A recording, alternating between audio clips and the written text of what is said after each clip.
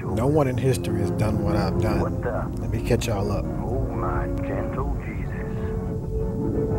Houston, we... That didn't production. This has been a lifetime in the making, y'all. By me, for me, with me, starring me, co-starring me, directing me. This is the younger me. Photography is me, associate director, which I associate with myself because I am the director. In other words, me. That's the name of this, me. The whole time you're watching this is me. Nothing but me. Of course, I didn't know how my life would turn out back then, but it's been a journey. Okay. Thank you very much. And I hope you enjoy me. So that's the younger me before I knew any of the stuff I talk about now. I said during my journey, if I ever found out the truth, I would be the worst secret keeper ever. And when I found out the truth in the Everglades, when I had my awakening, hopefully I'm holding up my side of the bargain. The rest is history, and it's been documented in my own words using my own footage over a lifetime. Part of that documentation has been a social media time capsule. Started with YouTube, went to Facebook, then went to Twitter, then Instagram, and finally TikTok. So I've been documenting this for over 7 years, and each post is to help others on their spiritual journey and also document my progress on mine.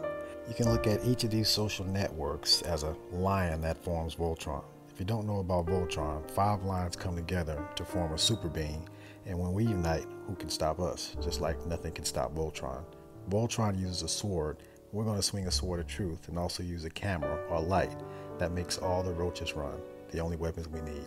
And during those years, I've been active in studying the Matrix. For example, Project 27 is a 27-day road trip I took from Fort Lauderdale to San Diego to get a gauge of the awareness of the United States in certain areas and see if people were awakening or going through the shift. During that trip, I got stuck in San Diego because I ran out of money. I happened to scrape up enough to get back to Pensacola, and then eventually I made my way to Tennessee in the volunteer state, where the path of totality was going across the United States, and happened to get this footage. They say it won't happen for another 400 years. And that footage happened to be shot in Crossville, Tennessee.